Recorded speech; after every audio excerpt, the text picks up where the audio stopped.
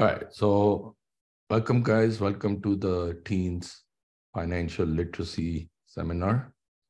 I am Nimish Pathak. My son could not join, but he did help me prepare this presentation.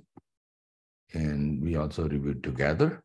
And so the goal is to basically educate our kids now, assuming they are in the teens age.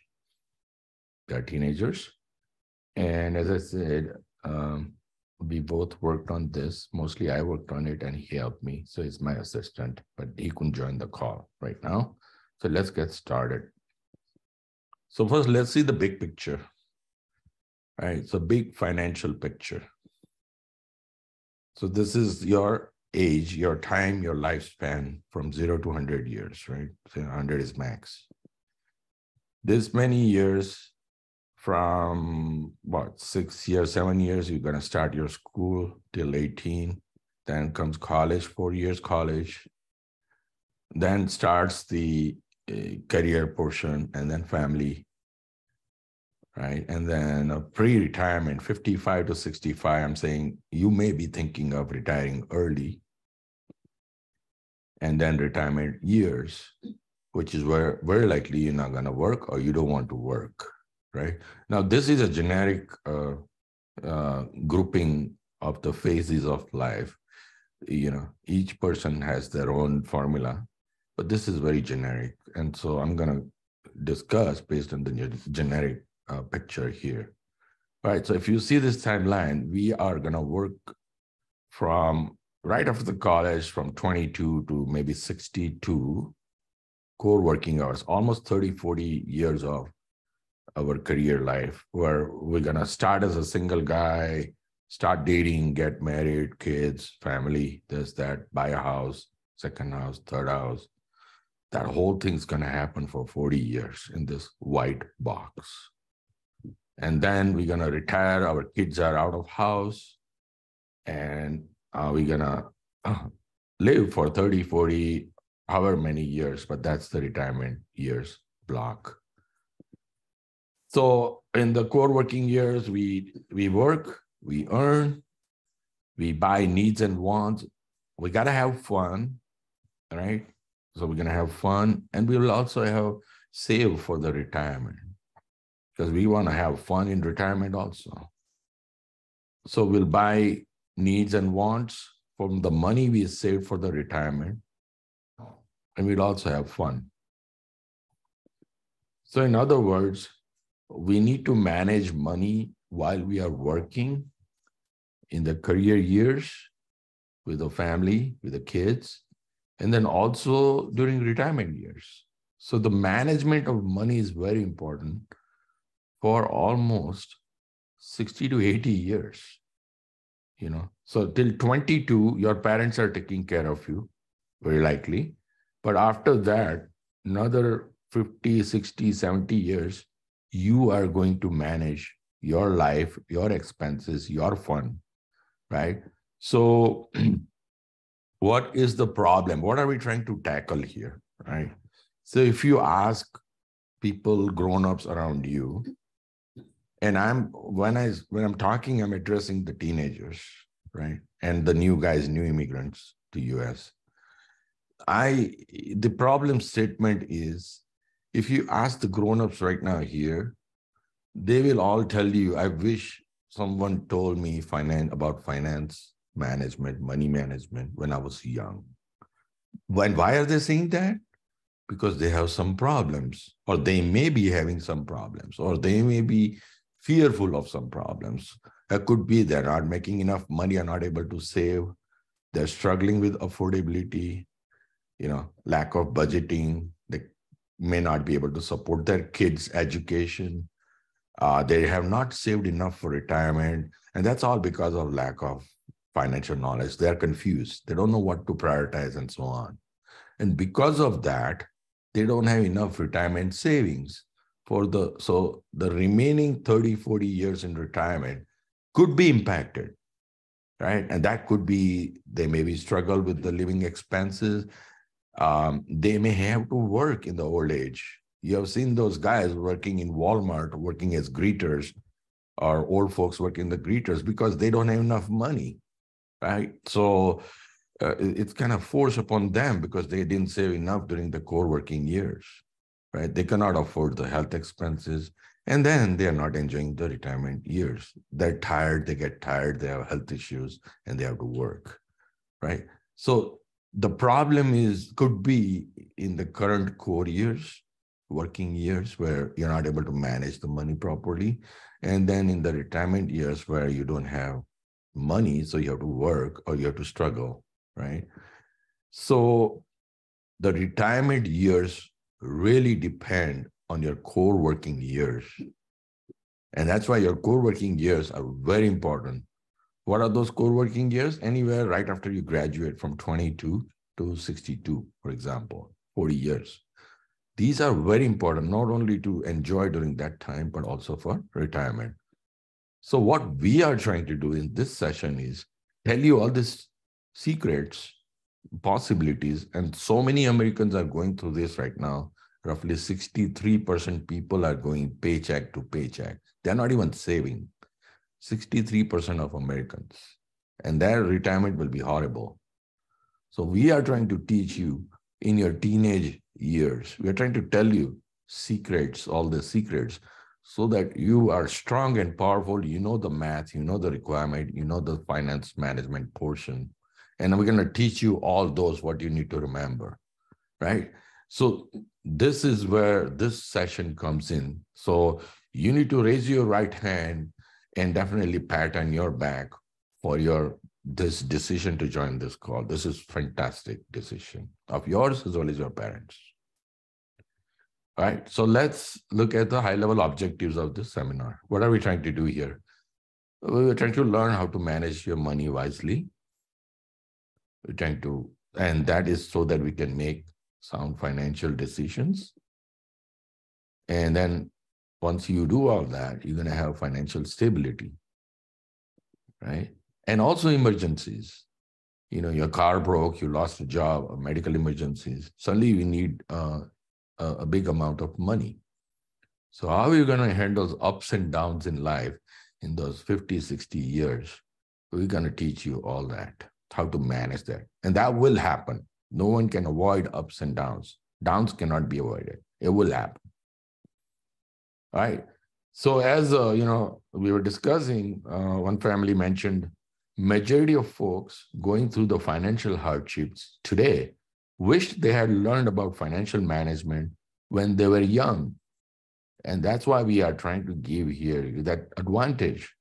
So let's stay ahead of the game. All right. So let's go through the lessons we have. So what I've done is, and I'm not going to go through the list here, but at a high level, we have spending money lessons. That will teach you how to spend money. Then the growing money lessons, and then debt management and taxes. And finally, we will, gather all this knowledge and come up with the consolidated guidance, what exactly you need to remember. But before we go there, you need to understand each portion of this literacy plan, right? So we're going to go through all these lessons. Any questions so far? You can unmute and ask me. Okay. Silence means no questions. I hope you guys are there, by the way. Let me see, 32 guys. Okay. All right. So let's continue. Right. So let's start with needs and wants. So these are basic. This may be boring to someone, but nothing wrong in refreshing, right? So what are needs? Needs are things that you can't get by without, such as food, apartment, house, someplace to live. And then wants are things that are nice to have, but not absolutely necessary. It's not required, like entertainment, luxury cruise, so on. So let's go through it. So food, shelter, water, air, basic clothing, safety, freedom. These are all needs. And then wants are movies, shows, entertainment, restaurant meals, golfing, streaming services, Roku, Netflix. That's a plus. Your parents are getting you Disney and all that. That's a want. Apple Watch and so on. So the big guidance is make sure you fulfill the left side first, because this is for to survive and to live a normal life.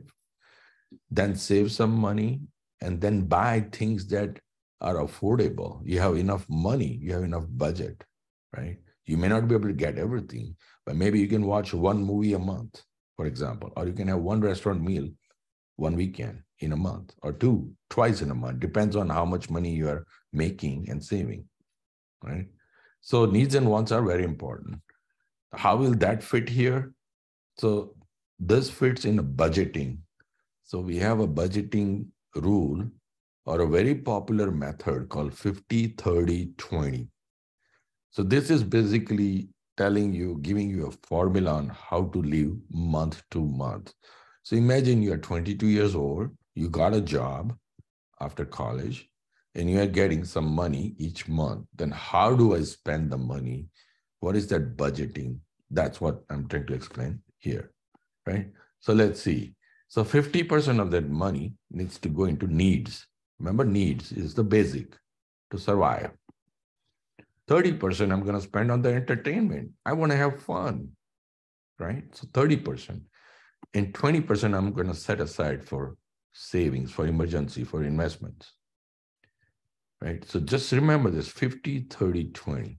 So let's take an example. So you have, say, $5,000 coming after taxes in your hand.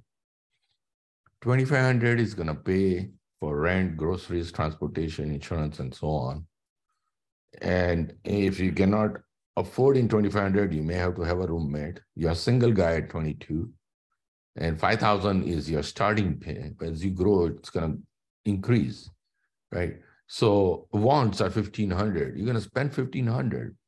Now, this is unusual in Indian families, but this 50-30-20 is a perfect formula if you want to, enjoy the balanced way, right? So you're going to set aside a big amount for your current fund, and then you're going to spend 20, you're going to save 20%, which is $1,000 for your savings, right? So 50-30-20, that's the budgeting rule, right? If you follow this, you are going to make sure you're not going to go beyond it. You have to be consistent with it. And and it's okay to tweak some proportions. So for example, your rent in Austin is expensive, then it could be 60%. So it could be 60-20-20, but 50-30-20 is very ideal, right? That's a benchmark.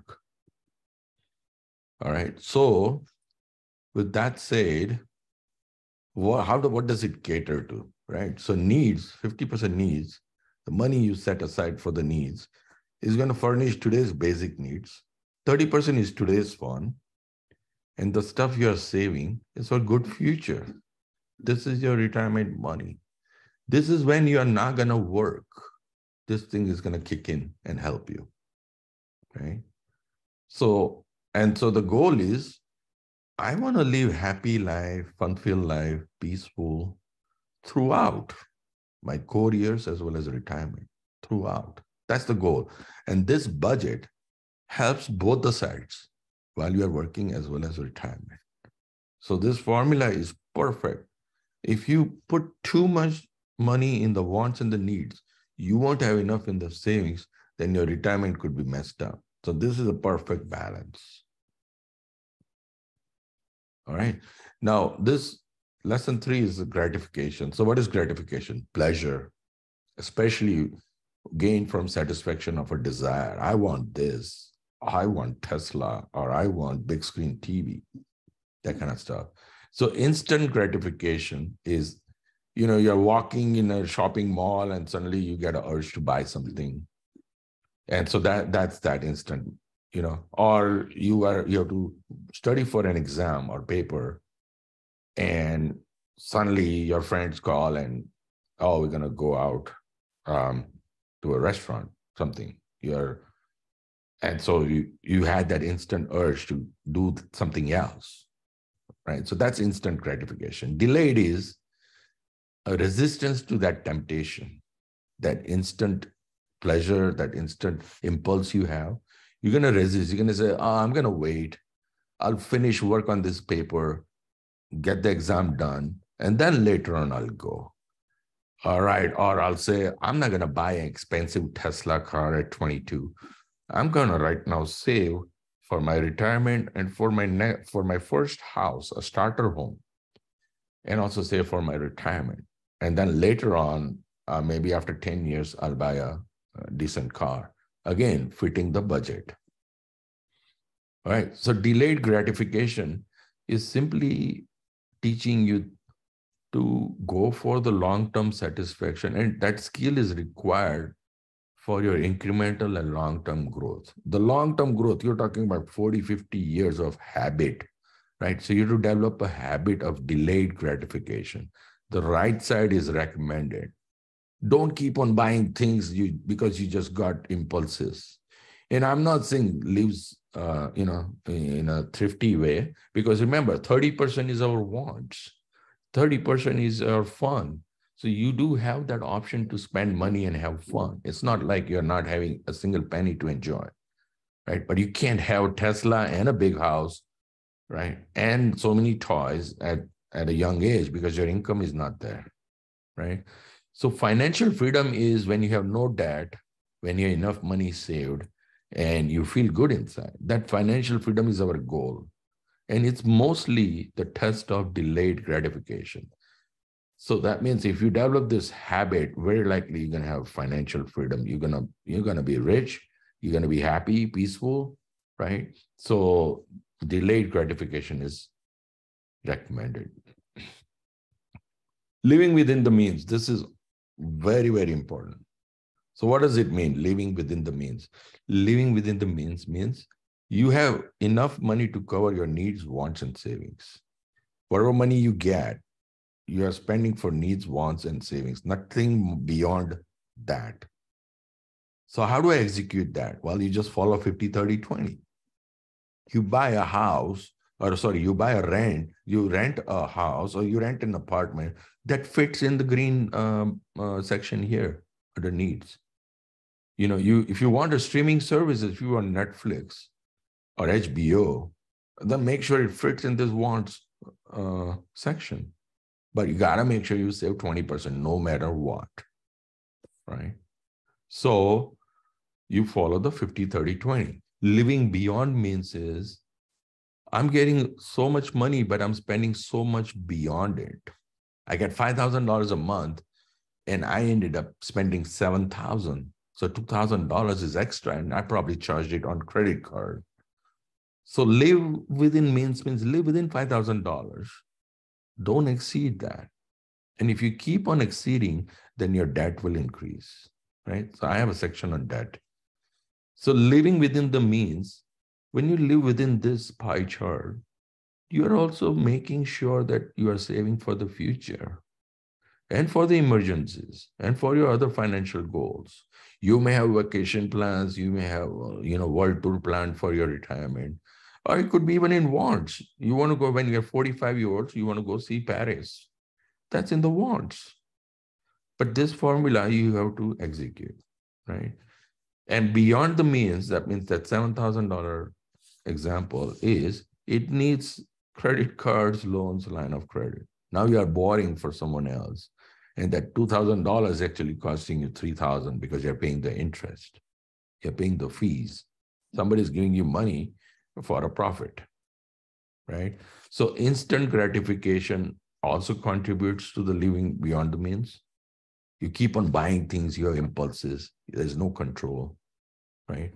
That's exactly opposite of living within the means. So you have to have delayed gratification. You have to remember this formula, 50, 30, 20. All right, so let's summarize. So that this 4 or 5 lessons were on spending habits, right? So just simply follow 50, 30, 20. Minor proportion changes are okay as long as you consistently follow it, right? Delay your impulses. right? Delayed gratification. If you cannot afford, don't buy. Don't borrow money to buy now, right? But buy when you can afford it. And definitely live a lifestyle within your means. You get 5,000, then you live like a 5,000 earning person. Don't act like a rich guy with less money. That is creation of debt. All right, so this is spending summary. So any questions so far? You can unmute and ask. Anyways, bhai, this is a really good, very good information, and in fact, I rather than kids, I learn a lot because being a professional, many times we focus on a career and growth in a job, but Yeah, we lose our focus in terms of how to managing the money yeah, because most of us are not from a commerce background as well. That could be another excuse I can say. yeah. But this is really good information. Thank you. Awesome. Whenever you ask a question, my friendly request is mention your name also. All right, because I cannot see. I hit that Oh, toolbar. sure, sure. Yeah. This is Mukesh Jala. Oh, Mukesh Bhai. Okay, good. All right. Now, this is very important. This is a Warren Buffett. You know, Warren Buffett is a popular investor. He's a billionaire. And he's a typical investor. So, you know, Elon Musk is also a billionaire. Adani is also a billionaire. But this guy is a financial investment billionaire. He made more money by investment philosophies. And he's less rich than those two guys, but he's very popular. So he has a formula, right?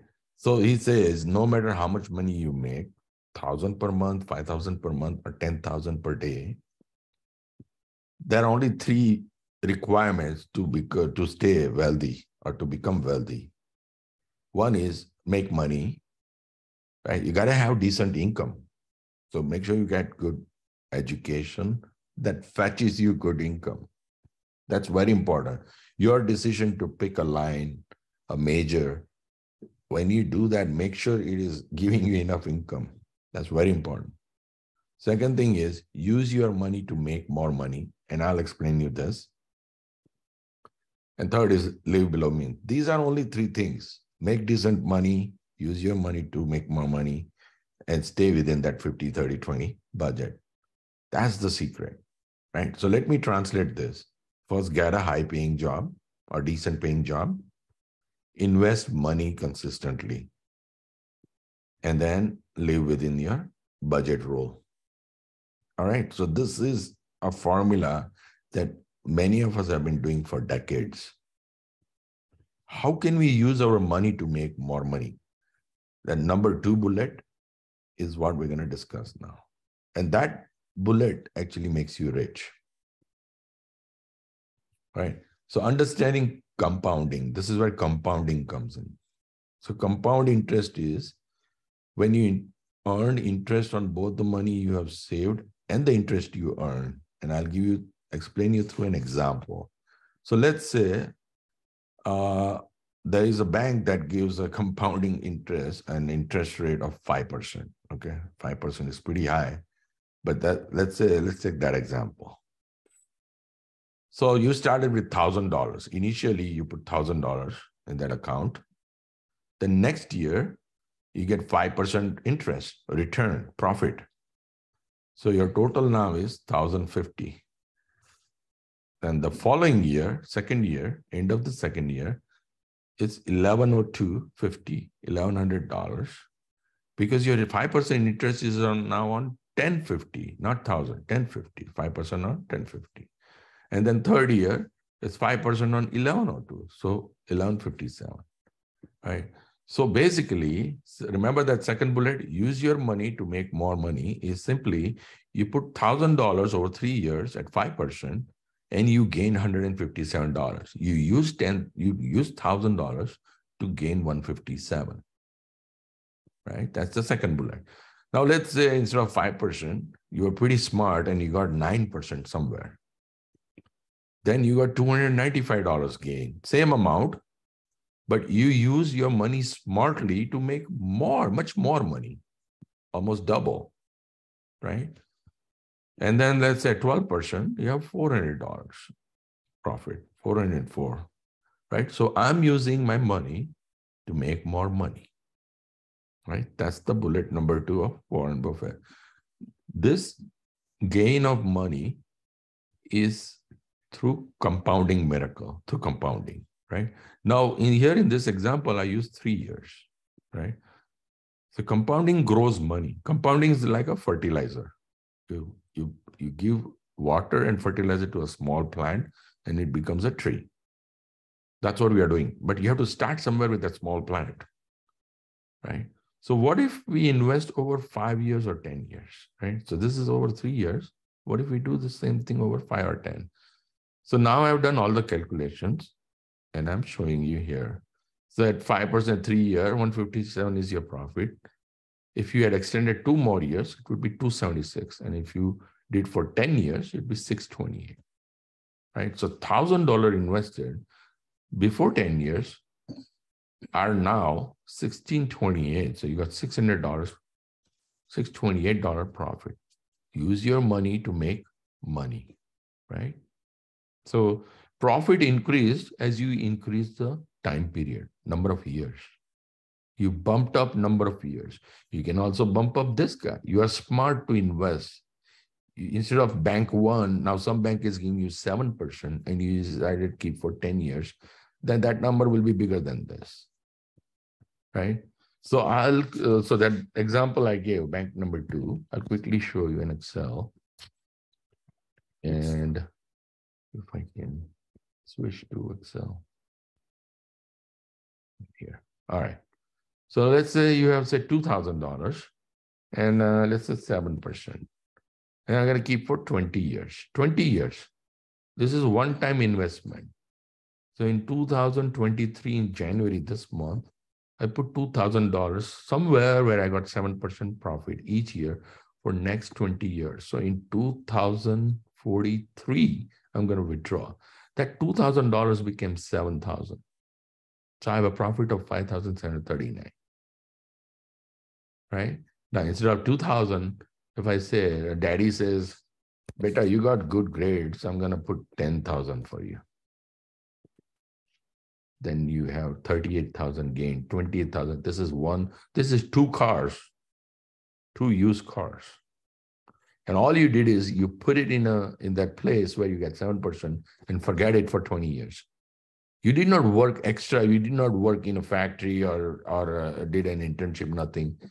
You just kept it and let it grow itself. Compounding grows, right? So you used money to make money. All right?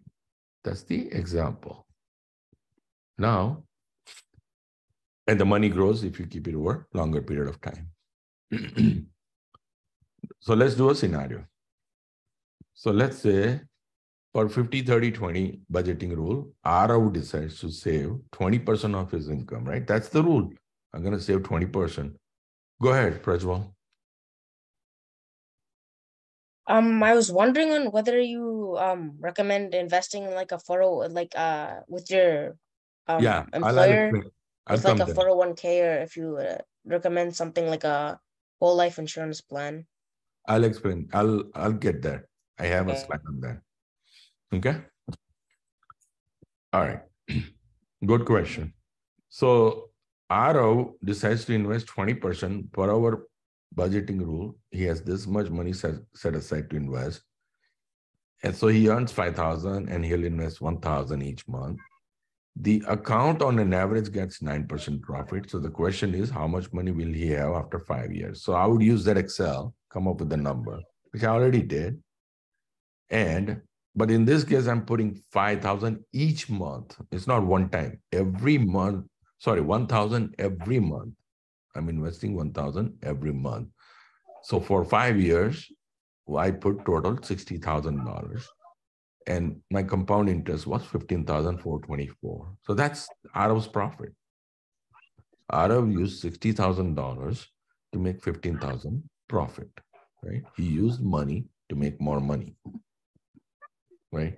So the Excel with the compounding formulas, all that, I have that Excel.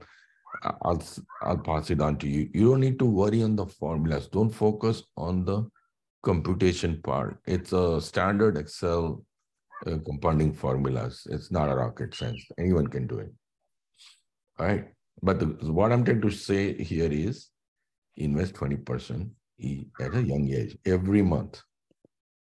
All right, so let's take another example. There are 3 guys here, and this is a guessing game, okay? So kids can jump in. So Ravi is doing 1,000 a month at 9% interest. Starting at a very young age, right after college, at 22, he started putting 1,000 every month until he was 50. So he did for 28 years. Khushi, she said, I'm going to add more. But she was a little bit late. So she started 30 and she did for 20 years. She's contributing more than Ravi, though. And then Sri is saying, I'm going to double. I'm going to put double than what Ravi is doing. And I'm going to be smart. I'm going to look around, make sure I invest where I get more money, 10% return. But he realized at a late age, so he started at 40 years, and he did for 10 years. All of them are stopping at 50 years, right? So the question is, who's going to have more money? Who will have highest end balance at the 50th age? Who's going to have more money? Now, I know you don't have the Excel to calculate and all that. So this is a rhetoric question, but there's a guidance behind it. So Ravi will have $1.5 million. $1.5 million. Because he did for 28 years, $1,000 each month. Khushi has $801,000. She did put more, but she started late. And then Sri has $409,000. Yeah, he did put double, but he was way late. Yes, he got more return, but Ravi won. So Ravi paid less, put less each month, got a smaller return compared to Sri, but he did over 28 years and he's the winner. Yep. Right? So the message here is, for you all is, you got to start at early age. So first you invest a decent amount, which is, now that decent amount is 20%, remember? So if you make 7,000, then your decent amount is 20% of 7,000 is 1,400. So you may put 1,400 instead of 1,000, right? So it's a 20% rule. And make sure, so Sri was pretty smart in getting 10%.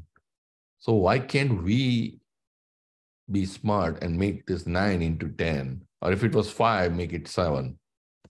Oh, yeah. Right?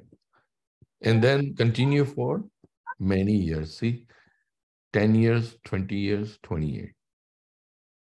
So a good amount, good return, and good number of years. Go ahead, Aryan.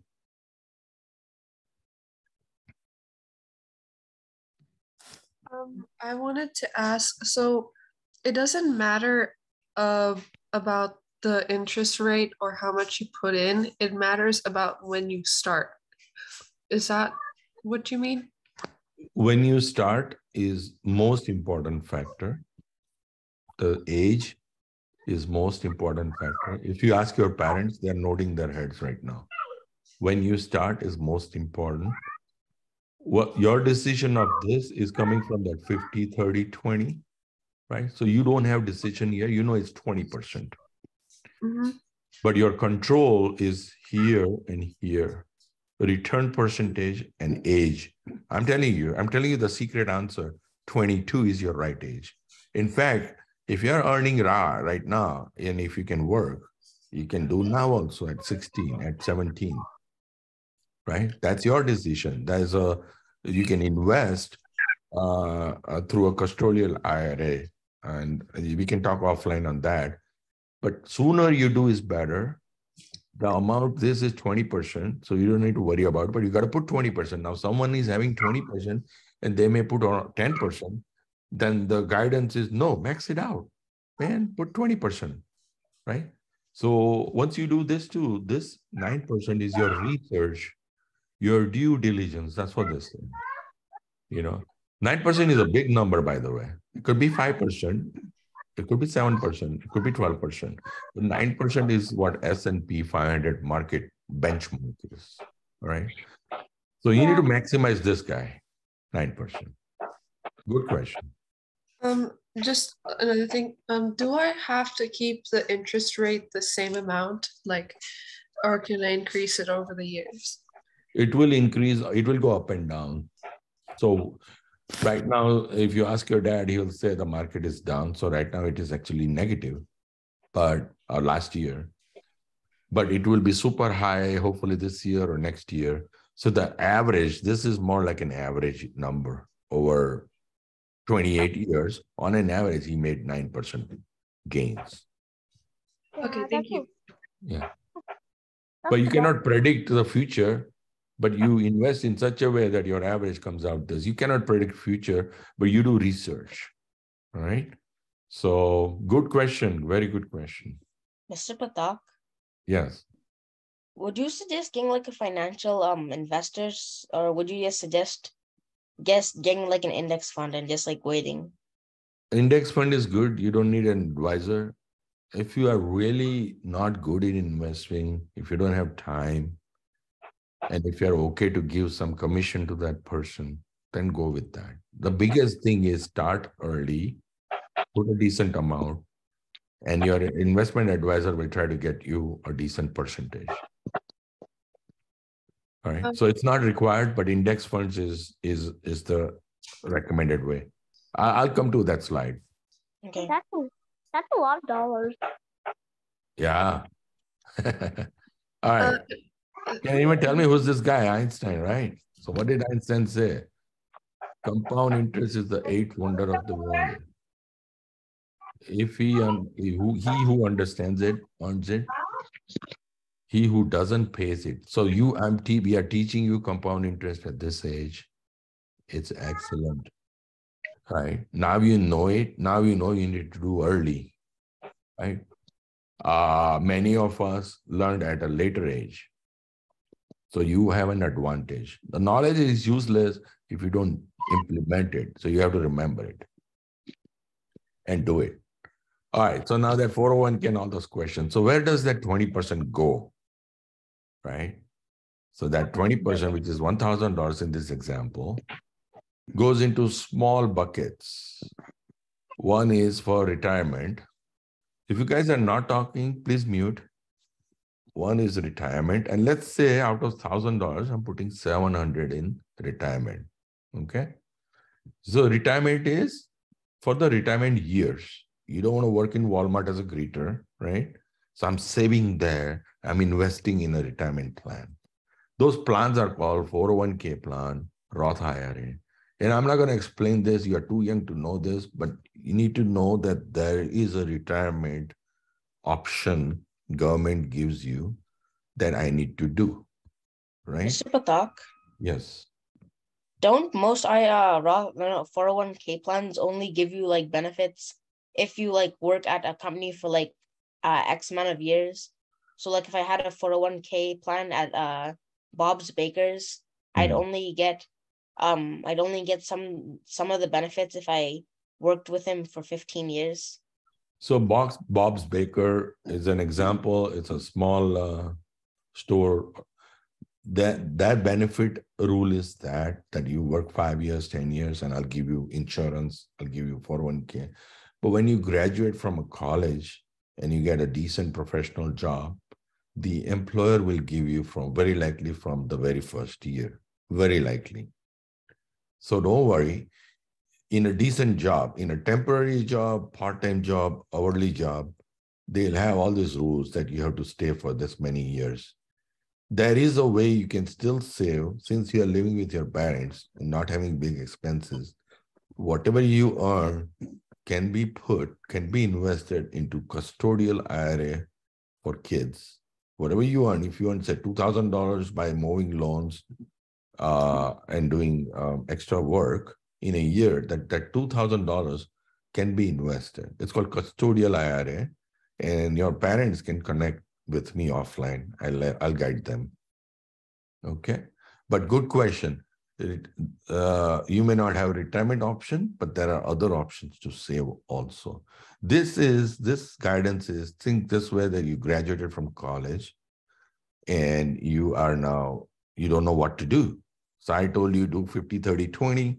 Then you know, okay, uncle, I got $1,000 ready, saved. Where do I do? So I'm giving you an example. Put it in retirement, put it in health savings account, HSA, which is, so what happens is as you get older, your insurance is so expensive, you go to an hospital and the hospital will say, you owe me $1,000, extra $1,000. So where do you get that money from? So, well, you're trying to save money for your health. You're saving for the health purpose only. So I'm putting $150 every month towards health saving. And then when you have kids, they will need for their education.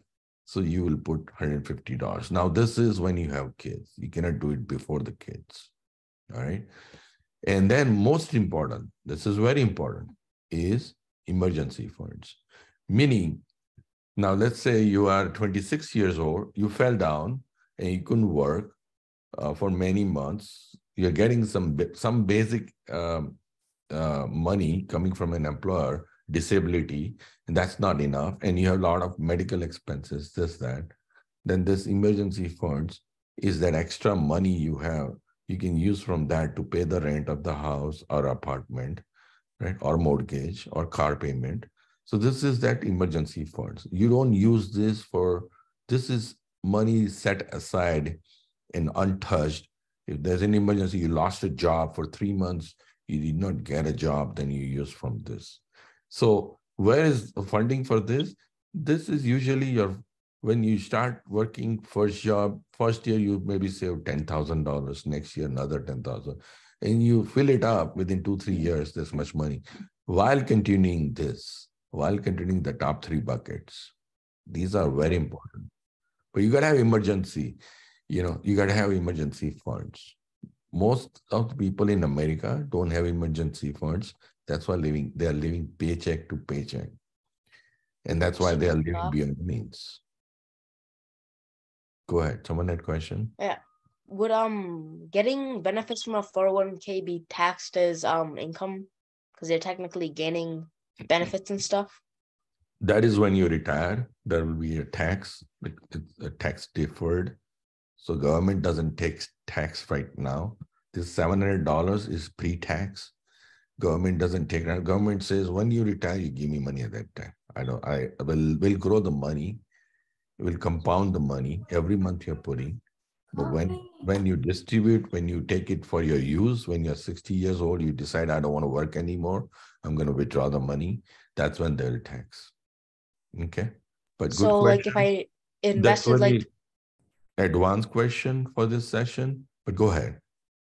So if I had like $100 and then when I was 60, it was $10,000, then the government would say, okay, we want you, Prajwal, to pay 10% of that. Perfect. So okay. Government will say you gained $90,000, whatever, what was that? 9,000, 90,000, whatever the gains are, profit. Government will say you have to give me tax on your gains, on your profit at the tax rate of when you retire. So at 60 years, if your tax rate was 20%, the government will say you have to give me 20%. All right. Then it's all your money after that. And I'll talk about taxes. All right. So anyway. Nimish bhai, this is Pramod. Yes. In the health saving accounts, the investment can be done only if you're enrolled in a HSA health plan, right? HDPP, yeah. It has to be in a high deductible plan. Yeah, if you don't have, what are the other options? Other option is you save it, you invest in a brokerage. It's better than nothing, right? Health saving, it has a triple tax advantage. That means it's pre-tax. It's not taxed while it's growing, and it's not taxed while it's distributed, as long as you use it for medical purpose. But if you don't have HSA in your employer, then I would still set aside and grow it in a brokerage. I'll probably put it in S&P 500 index fund. Better than not. The requirement for that is your insurance has to be high deductible plan, HDPP. Then only you are eligible for HSA. Okay. So what will happen, guys? You are asking valid questions, but this will confuse the new guys. All right. So let's table these questions at the end. I will answer all the questions. Prajwal, you had a question. Go ahead. You can ask me. From my understanding, aren't stocks not considered income? So if I invested in Bob's Bakers and then he made $100, so I make $10. So I have $10 worth of stocks. Would the government tax that? Any profit, government will tax. Any gains, government will tax. No, but I mean, like, if I have like a stock that's worth $10, if I buy that, will the government tax me for it? If you buy $10 stock, and if $10 stocks becomes $50, $40 is your gain, right? Yeah, but doesn't that, so the tax only applies when I actually sell the stock? Yes. So I could like hold on to the stock for like 100 years, and if it's and I only have to pay the tax when I get rid of it, when I sell it? Yes. When you sell the stock, that's when a profit happened or loss happened. If profit happened, called capital gains tax, it could be anywhere from 0% to 20% tax. It's 0, 15, and 20. There are 3 slabs. Okay, but your tax rate. Aren't there different like brackets for taxing? Yes. So like if I make $10,000 a year, I go in one bracket. If I make like $200,000 a year, I go into a different bracket. Yes. So if I were to like supposedly put all the money I have into stocks, then would my bracket change? Or what if my employer said, okay, instead of paying you $10, I'll give you 1 stock of Bob's Bakers? Would that mean I wouldn't have to pay income tax? You have to pay income tax on gains. You have to pay income tax on gains for the now if you are investing in Roth IRA and Roth 401k, you don't have to pay taxes. This is completely different. This will confuse other kids. So let's pause on this. Maybe you can call me, but you have very good questions. But if I had to say simply in a simple language, say at the 60 years of age, you decide to withdraw money, decide to sell stocks. At 60 years, whatever is your tax bracket, if you're earning $200,000 a year, then your tax bracket is high. Then that tax bracket is used on whatever you sell. If you're not earning enough, then the tax bracket is low, right? So remember this. No need to worry on this right now. Just a simple formula is, if you make money, you have to pay taxes in a pre-retirement funds. All right. Let's pause those questions, but those are valid questions. All right. So let's look at big picture, right? So I said those we got kind of sidelined. So here, the $1,000 was broken down into 3 buckets: 700, 150, 150, right? So just remember that we are breaking down into small buckets. I'm saving here, here, and here. And then, so if you see the big picture, that yellow was the savings. We have 3 sections here. Again, kids' education, your kids, teenagers' kids, that can be only useful when you have kids. So this plan will start when you have kids. This too depends on your employer, but I'm assuming these are all available. You are, say, 30 years old right now. You have 1 kid. You are working in a decent company. This is your lifespan. And this is what we are doing. So every month, so starting 22, I'm doing this, 50, 30, 20, 50, 30. Every month till, say in this example, I'm doing till 60. Every month I'm doing. So that yellow portion is the saving.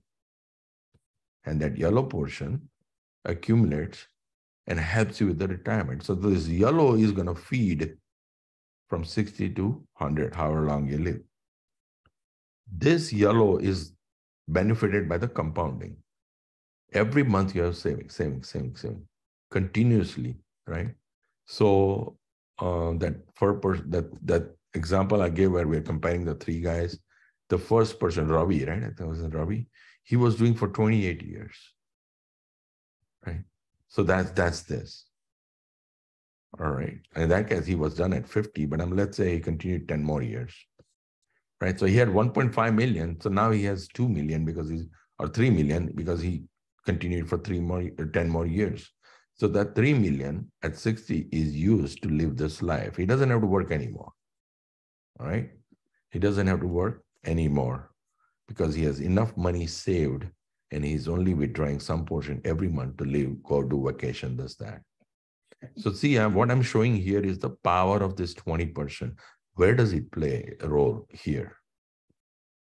All right. Then there's a thing called passive income. So you are working 8 to 5 as a finance guy or a doctor or an engineer or a computer IT guy in a company. Let's say you're working in Amazon from 8 to 5. And you want to do some side income, right? So that's what passive income is. It's extra money that you'll gain. And you're not quitting your day job, but you're doing something side. Maybe you invested in a property and you're getting a rental income, or you're selling something online, or investing in stocks, funds, bonds, maybe creating a podcast and doing a subscription service, or a YouTube channel, right? So these are things that you're doing on the side, apart from the day job, and earning some money, right? So what I'm trying to do here is explain you the concept of passive income, right? I'm not telling you go do a second job. That's not what I'm telling you. I'm telling you passive income is also very popular. And it's a financial security. If you lost a day job and if you earned enough and saved, this money will be helpful. Other thing is, if you have so much money coming from, say, a YouTube channel, then you have higher chances of retiring early or doing something that you always liked, right?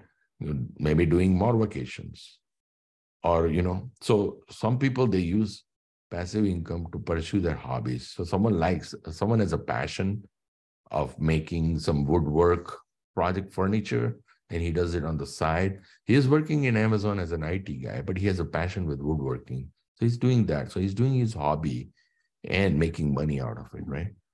It's like the last thing is the reduced stress, because you have two incomes, a day job from Amazon and passive income. You have some assurance that you are having second income, right? So people do passive income. Some people drive Uber. Have you seen those guys? They work full-time somewhere. In the evening, they're doing Uber, right? So this is to explain you the concept of passive income. You don't have to do it. I have not done passive income, but I have done investing in stocks, funds, and bonds, right? So I'm getting dividends, I'm getting gains, and all that stuff, right? Best way I would suggest is, if you have a passion to do something, do it in your younger age as a side gig. All right, debt management. This is very important. So what is debt? So debt is you borrow money from someone to buy that big screen TV. And because you didn't have money, so you had to borrow.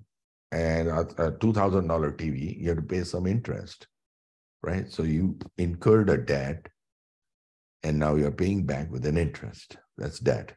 So what is usually ideally we should not have any debt, but there is some good debt, bad debt, right? So I'll explain you that. But the biggest problem with the bad debt is things that you should not have, or debt that you should not have. The root causes are, you keep on buying things, you have instant gratification. You drink Starbucks coffee every day, a $5 coffee every day, and you keep on swiping your credit cards. Or you bought the fancy Apple Watch, and the new one comes out, you bought that next year. You kept on upgrading your iPhone. You kept on living beyond your means. That means you kept on spending money that you didn't have, you charged it. And the second thing is, here I told you to save emergency funds. You don't even have emergency funds, and something happened. You lost your job and you had to pay the rent, so you use your credit card, and now you have a debt of $1,400.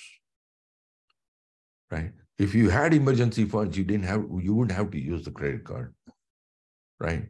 Or sometimes bad financial decisions. Some friend told you buy this stocks, and you did not research, and you bought it, and the stock went down. You did not do your research, right? So, or some other bad decisions. You bought a car that you could not afford, or the insurance is too high, right? That causes debt. That causes loss, all right? And if you don't pay the debt, now you made a mistake, you have a debt of $5,000, but you could not pay it in a timely fashion, it's going to reduce your credit score. If you have a low credit score, and if you want to buy a house or car, it will be difficult. The guy will say, you don't have a good credit score. I don't trust you. You already have so much debt. Why should I give you a car with a debt? Why should I give you a $20,000 loan for a car?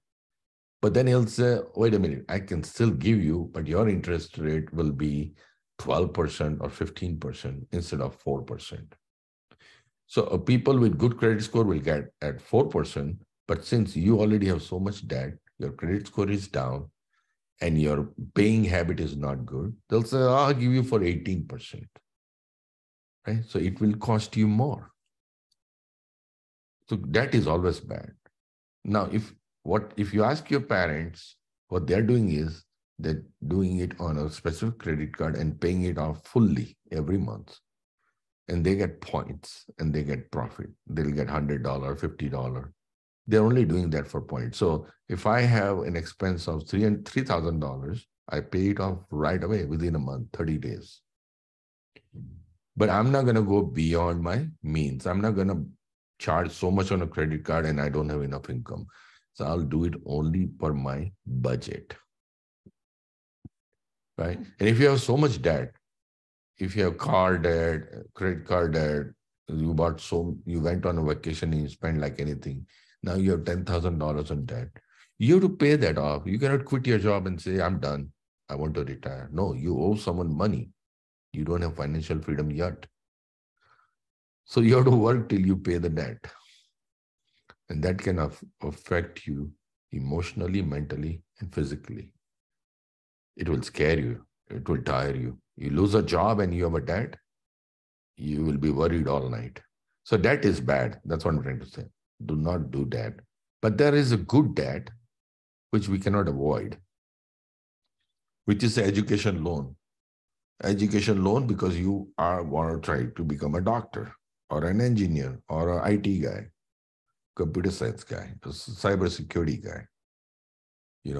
That loan is going to pay your education, and then it hopefully will give you a good job, paying job, and you can pay off. But education loan should not be so huge that you end up paying for 20 years, right? So you will do a good job with your kids. You will make sure you use that 529 plan and try your best to not have a loan. All right. Mortgage, home mortgage, the home payments, the whole house loan payments is a good debt because eventually you're going to pay off the house and the house is going to increase the value. So there's an appreciation of the house. So this is an acceptable debt. The bad debt is car. Car always loses a value. If you buy a $20,000 car, as soon as you get out of the dealership, the car becomes an $18,000 car. And over a period of time, it will lose the value. So what the lender or the guy who gives you loan is making money and your car is losing value. Same thing with the clothes, designer clothes. You want those Adidas shoes? Yeah, you can do it if it fits within your wants, that 30%, 50, 30, 20, 30%. But don't borrow it on a credit card and pay over 10 years or 5 years or 3 years. The shoes are going to get old and it's going to lose the value and you're not going to sell anyways. So try to avoid bad debt. Now, car, I'll say if you got a low interest rate, smaller interest loan, if you get a 5-year loan, pay it off in 3 years. Pay it off as much as you can. Debt-free state is the best there. If you don't have debt, then you can save that 20% for future, for the savings, and 30% for fun. If you have debt, you may not be able to do fun. You may not be able to go to movies. All right, so stay within the means, 50, 30, 20. Taxes. So there were some questions on taxes, but at a high level, residents, you, me, your parents, some business owners, that baker shop or a factory, right? Tesla factory.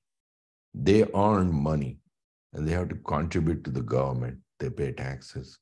Not everything, some percentage, some money. Who gets it? Federal government, so it's a central government, state government, Texas state, and city like Austin. And then the governments use it for the roads, parks, hospitals, schools, welfare, defense, army, planes, etc. Right? So that's why we are paying taxes. So these are the types of the taxes. You get an income, you get $7,000, government takes away taxes, you get $6,400 or whatever that after-tax money you get. There's a payroll tax, property tax. Your parents are paying huge property tax. You must have heard them complaining about it at home. Austin property taxes, corporate taxes. Amazon is probably paying a corporate tax. Capital gains tax is when you sell the stocks, you make $5,000 profit, then you have to pay maybe 20%, 15% tax back to the government. And sales tax, every time you buy something in a store, say you bought a $30 t-shirt, there's I think 8% sales tax in Austin. So 8% of $30 is $2.40 goes to the government. Right? Now, if you buy a food, I don't think there's a tax on the food, fruits and vegetables. Certain items do not have tax, but sales tax is mostly everywhere. If you go to a restaurant, you are paying tax. All right. So what is our goal? We know that we have to pay taxes. Our goal is the phrase tax efficiency. Then what is tax efficiency? When an individual or business pays the least amount of taxes required by the law. So I'm not saying don't pay taxes. I'm not saying don't evade taxes. That's a crime. The point is, do not overpay the taxes. If you make $100, you pay $20 tax, but don't pay $30 tax. Be smart to pay the lowest minimum tax within the law.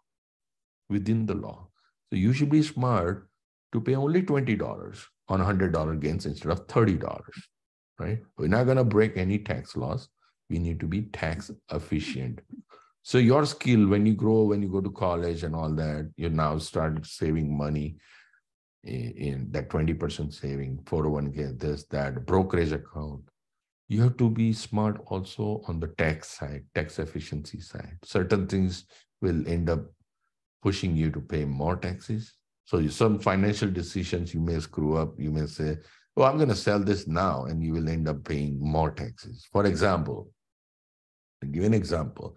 Let's say you have 10 stocks of Amazon and you just bought it in January and you sold it in October. You made some profit. So you sold it within 12 months. So that what government says is that's a short term. So there's a short-term capital gains tax. That means the rule is you have to keep it more than a year. If you keep it more than a year, government is saying, I'm going to tax you less, a small amount. But if you sold it within 1 year, I'm going to charge you a lot. So that's a decision. You made a mistake by selling in October. You should have waited 2 more months. But who knows? That could be another reason. You needed money, or you were impatient, or you were panicked, right? So the tax depends on your decisions and your research and your knowledge. All right, so the lessons are done. Now let's see the overall picture, right? Now many of you are probably confused, this, that. So what is overall? So, and I've simplified it. When you start earning, follow 50, 30, 20. And my goal is, I want you to enjoy now as well as in future, all right? So what do you do right after college? You're 22 years old. You put 20% savings. You start using 20%. Go ahead, Rahul. Unmute. Sorry, that was a mistake. Yeah. Okay. So right after college, at 22, you graduated, Make sure you get a good degree, okay? The one that pays. Remember, Warren Buffett's first rule was make sure you make money. Second was use money to make money, right? We got to have money to make money, right? So you graduated from a college, you decided I'm not making decent money, 20% savings. You start your 401k and IRA. So in this presentation, in this session, you have to just remember that you have to save 20% and you start 401k IRA at your new job. That's it. And then as you grow and gain experience, you may have some extra money. You got married and now your wife joined you. She's also doing 20% savings and you still have extra money because you're pretty good in this 50, 30, 20 budget. You're very good and you're living within the means. Then you may have some extra money. Then you can invest also. Where you invest, that is your decision. That is your research. That is your due diligence. You have to be very careful. You may lose all the money in stock market. Stock market can get scary. So you just don't do blindly. Mostly you do in mutual funds. And S&P 500 is America's top 500 companies. The best 500 companies of America is S&P 500. And there's an index mutual fund. You don't need to, let's not discuss the details of it, but just remember right now that I'm going to invest in top 500 companies mutual fund or ETF. It's exchange traded fund. And when you reach at that age, you will know exactly what it is, right? So then every month you contribute to 401k and IRA, that yellow bar, okay?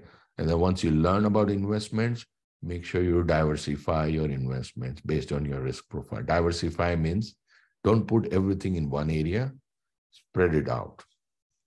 So one investment, like the housing market is down right now, stock is also down, but there could be cases where housing is down and stocks are up. So you diversify, you put some money, you buy properties, you put in stock market, you put in bonds and so on. So you diversify and do all these things. So you started after college, continue till at least 5 years.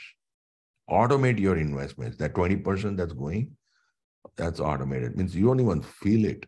Every month you get a paycheck, you don't even feel it. It just goes directly, gets deposited, gets invested, and you're done. And you'll get used to it. It will become a habit, right? You don't every morning, you don't remember, oh, I need to brush. You don't say that way. It's part of your lifestyle. Okay? You don't forget shower. It's part of your lifestyle. You don't forget eating. Right? Same way, you don't forget savings if you make it a habit, right? And I'm not saying save. I'm saying enjoy life too. That 30%, this is where your movies, entertainment, your designer clothes, if it fits in 30%, if you do these two things, savings and needs, no one will ask you what is in 30%. You can have Starbucks, you can have vacations, you can buy a golf kit. You can buy a car if your payment fits in this box, in this section, right? So we want you to enjoy too, definitely. Restaurant meals, if it fits, your lunch at work, a Thai restaurant, Chinese, if it fits this budget, right? That $5,000 example, so this is $1,500. If your fund should fit in $1,500, we want you to have fun, all right? So what is that? The today's basics, today's fun, and this is for future. When I'm 60, I'm going to go around the world. I'm going to do cruises. I'm going to travel. I'm going to have a, cleaning lady come every week, maybe a cooking lady. I'm going to live like a king. That good future really depends on this 20%. All right. Again, the big picture. We do this every month. Your starting point is 22 till 50 or 60. It's up to you. It's up to you. And the yellow bars is your future fund. And if you have enough money at 53, you say, oh my God, I got so much, I'm done. Then you can retire at 53. Then your retirement starts from this point. It's up to you. Sooner you do, you have higher options of starting early retirement. Make sure you have something good lined up when you retire. Otherwise, you'll get bored. All right, so let's do this one. This is the final slide. And this is a very good slide. And you should memorize this. This is, there are two guys, Tej and Jay. So what Tej is doing is, at the age of 25, he started investing in a year, every December, he puts $20,000 till he was 34. So he did for 10 years, every year, 20,000 in December. So he maybe earns, say, $80,000, 20,000 he puts every year. And then Jay said, I'm going to do the same thing starting 35, but I'm going to do over 40 years. Sorry, 30 years, 35 to 65. I'm going to do from 35 to 65. So Jay is here doing every year 20,000. Tej is doing from 25 to 35 every year. And they both retired 65. Guess who wins? Tej has more money, 2.1 million. And Jay has 1.8. Even though Jay put more money in 30 years, he's still losing. Why? Because Jay started early. They both, and Tej started early. Tej started early and was smart. And at 35, he said, I'm done. I'm going to use $20,000 to have vacations. I did start early and I did put in the right funds. And the assumption is both these guys are making 7% every month, every year. All right, so this is a race that Tej won because he started early. So early, start investing in good mutual funds from a very young age, right after college for many years, and follow 50, 30, 20 budget rule. That's it. You can take a screenshot, put it on a mirror, put it on your phone, and every morning say this sentence 5 times and implement it. And you'll be much, much richer than your parents. Same thing applies to my son. Okay. So I'm done here and open for questions, comments, discussion.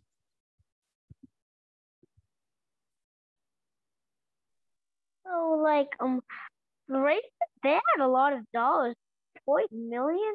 Wow.